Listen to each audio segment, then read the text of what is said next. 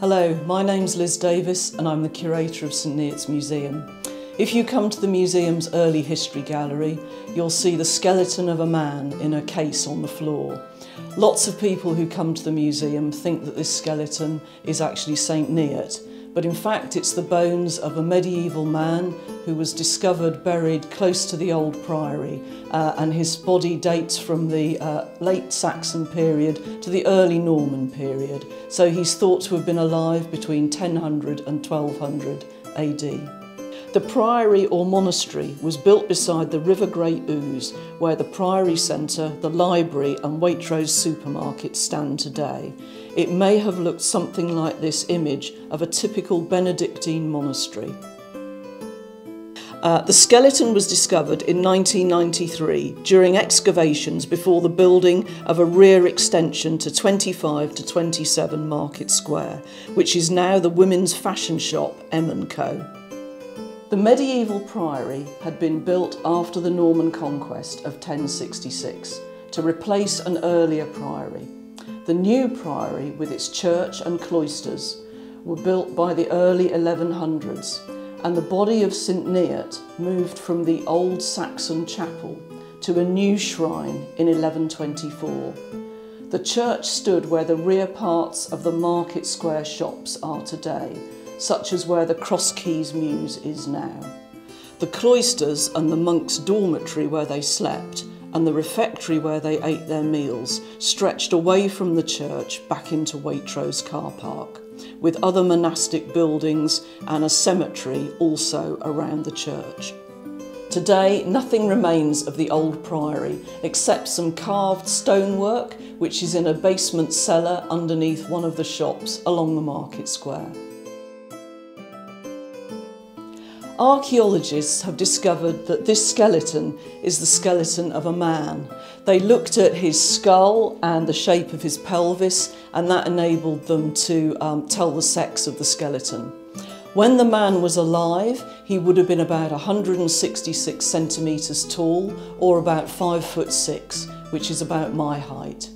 Looking at the teeth of the skeleton has enabled archaeologists to assess how old the man was when he died.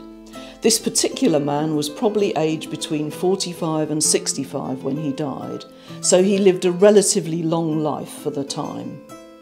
The man's teeth reveal that he had a good diet, but his teeth have also got quite a lot of decay, and this suggests that the monks were eating a good diet, but also one which may have contained quite a lot of expensive, rich food, which has damaged his teeth over the years.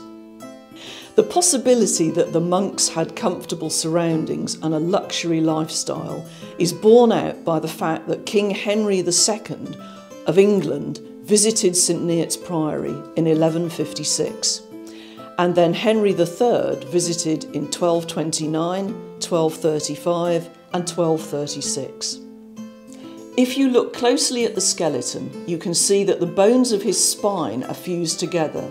They have fused together because the man was suffering from a type of arthritis, and this would have given him a painful and a hunched back.